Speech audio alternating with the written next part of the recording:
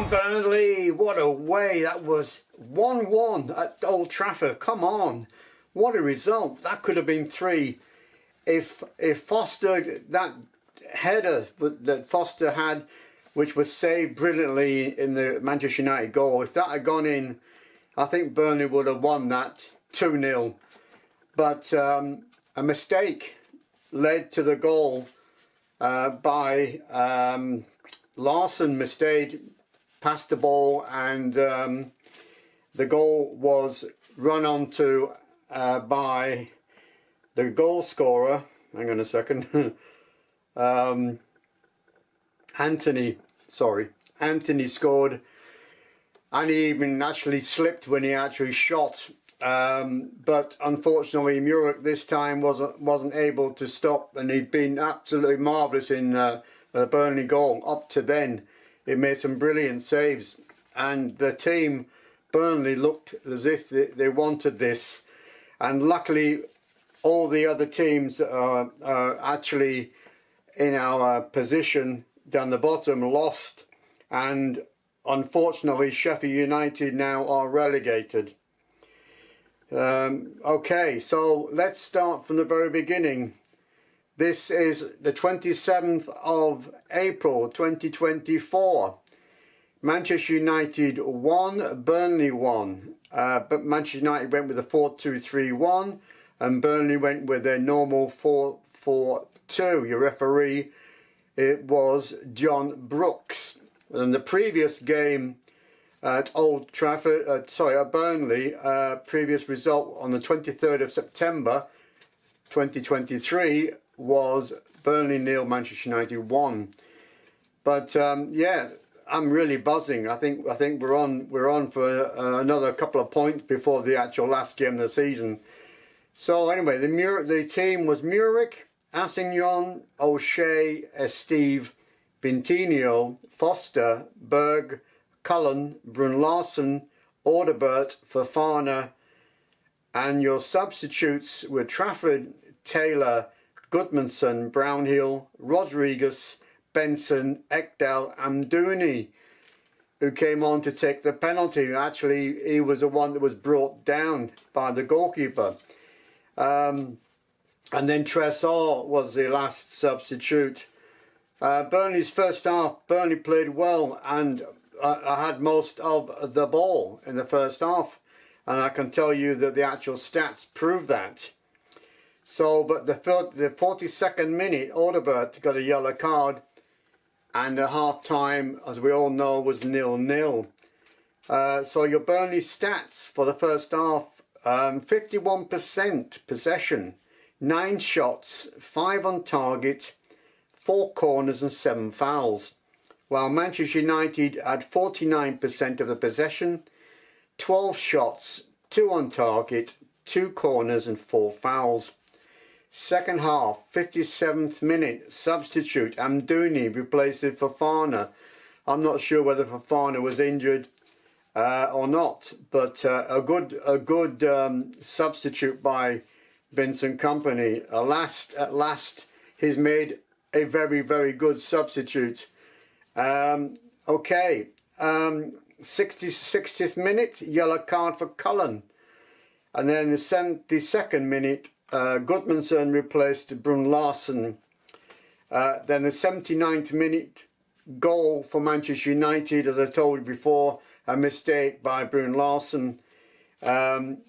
Anthony scored for Manchester United. In the 85th minute, Burnley had a penalty awarded for a foul from the goalkeeper and on Amdouni, and we've seen this before, haven't we? The same actual collision with the goalkeeper, and that was overturned. We had that with Trafford, wasn't it? And he was sorry. Trafford was the one that gave away the penalty. Exactly the same. Anyway, 87th minute, as I said, penalty awarded, and Amdouni converted, and that was it. The stats for the actual full-time score was 50 each. So we did very well in the second half, keeping pace with Manchester United, and we could possibly have won that. Okay, as you know, Newcastle played Sheffield United, and Newcastle 5, Sheffield United 1. Now that means that Sheffield United are actually relegated. Wolves 2, Luton 1. And tomorrow, Sunday, Nottingham Forest play Manchester City. So I'm hoping, well, I think it's almost a certainty that City will beat Nottingham Forest tomorrow, Sunday, I hope. Which means to say that they will stay 1 point above us. Oh no, we're 1 point above, below Luton. So our next game, Saturday the 4th of May, we are home to Newcastle. Saturday the 11th of May, we are away to Spurs. And the final game of the season, Sunday, 19th of May, we're home to Nottingham Forest, which is a 4 o'clock kickoff. Every single team in the Premier League will kick off at the same time. So we come to the league positions, and Burnley are getting closer and closer to getting out of the bottom 3. Luton played 34, won 6, drawn 6, lost 22, points 25. And Burnley played 34, won 5, drawn 9, lost 21, points 24.